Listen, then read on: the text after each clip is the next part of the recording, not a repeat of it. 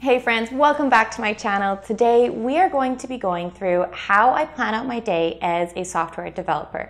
By the end of this video, I hope it gives you a clear understanding and further insight as to what a typical day for a software developer is like, and if you are someone who is considering getting into the field, it will hopefully direct you if it is something that is for you. Before we get any further though, make sure to hit that subscribe button for more tech and coding related videos.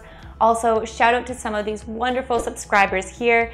Thank you for your questions, comments, feedback. I see you and I love our YouTube family. Thank you so much. Okay, let's get started.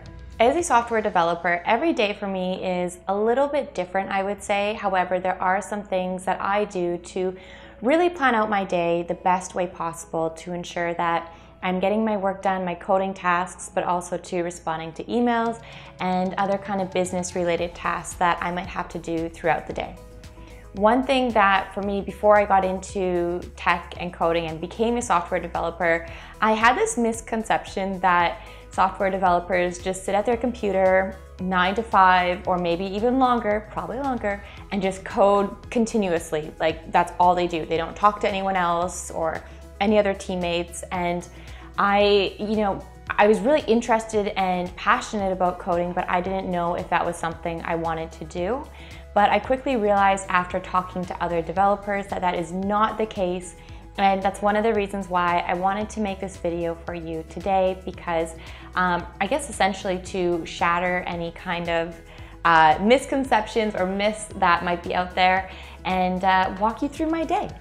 My day typically starts around 6:30 a.m. I know that's a little bit early for some of you, but I really like getting up early. And then what I will do in the morning before right now I'm working from home, so it's kind of easy to wake up, roll out of bed and start working. But I found that was not very productive or helpful or healthy to me. I needed to have some space before I started working. So when I wake up at 6:30, I typically go for about an hour and a half walk. Paul and I, my boyfriend, we do, I think around like 5 or 7K walking. So walking one way, getting coffee, and then walking back.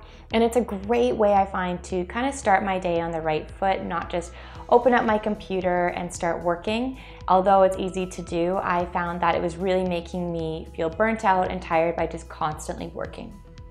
Once I get back from my walk, it's around, I would say, 8:30 in the morning, and I will make myself some coffee, have some downtime as far as just opening up my emails. Most of the emails I start my day with are for TIFF and tech related, but I also open up my computer for IBM and look at some emails for IBM as well and see if there's anything pressing that I need to get back to.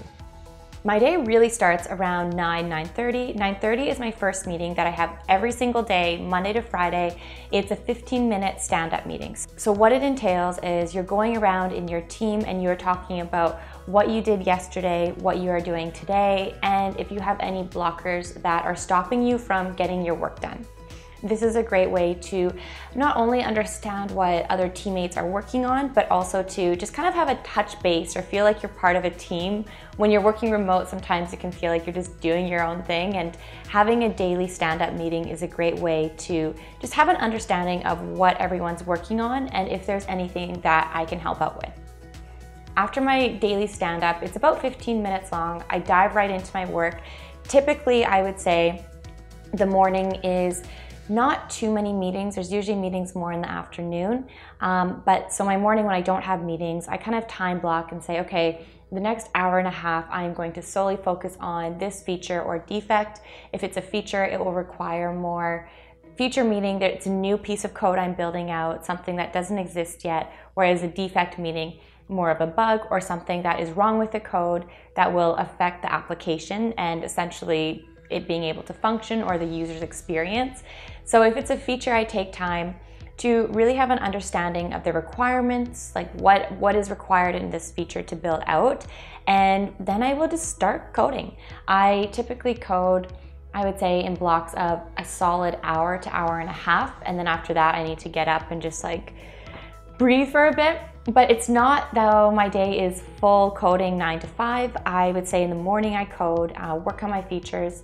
Then by lunchtime, I take a break, go for a walk, have some, I don't know, lunch, whatever that may be. And then when I get back to my desk, I do have quite a bit of meetings between grooming, which is going through different features that are upcoming. So they're not things that we are working on at this moment, but they are things that, I guess, being groomed meaning they're coming up. You know, this is a time for developers to ask questions to the business team about the requirements. For example, if there are things in the feature that are not very clear, or maybe they are too big to be in one feature, we'll kind of break it down. So that way, when we do pick up the features, we have a very clear understanding as to what we're working on, what we're focusing on, and the direction of the product, which really helps. So grooming is typically for an hour, hour and a half, and on average, for me right now, it's about once a week. So it's not a meeting that I have every day, but it is a weekly meeting. Other meetings that I have would be different meetings, such as touching base with my manager, touching base with the design team. What other meetings do I have? They come up often, I find. Touching base with different team members, maybe helping more junior team members on different tasks they're working on, or if I have a question, asking more senior team members about what I'm working on.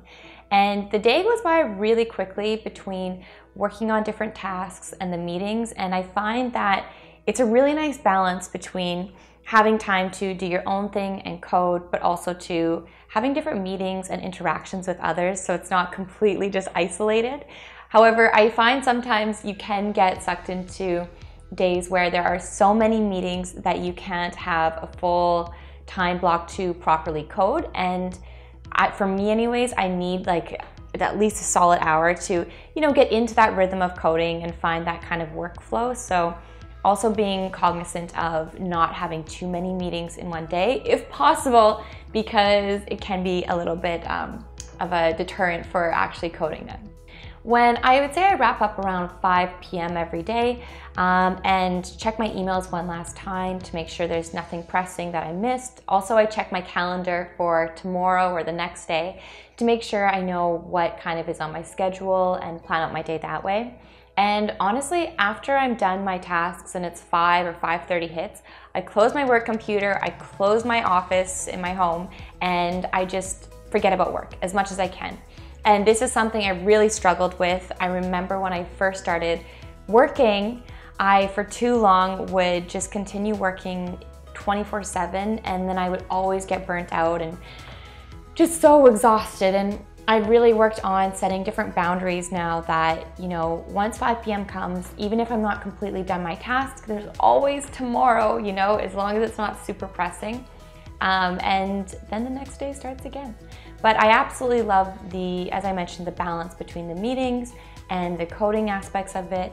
And it's not always perfectly balanced. Some days are more coding, some days are more meetings, but I'm really excited. Hopefully soon I will be going back to office as well, and then I will do a new updated one of what does my day look like as a software developer, which will be a bit different being in office as well.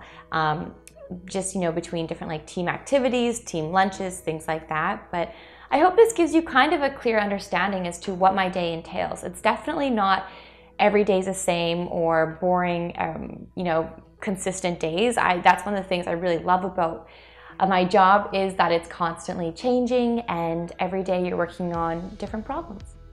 Thank you all for watching my video. I hope this gave you a good understanding. Make sure to leave in the comments other videos you want to see, and if you haven't already, make sure to hit that subscribe button for more tech and coding related videos. Thanks everyone.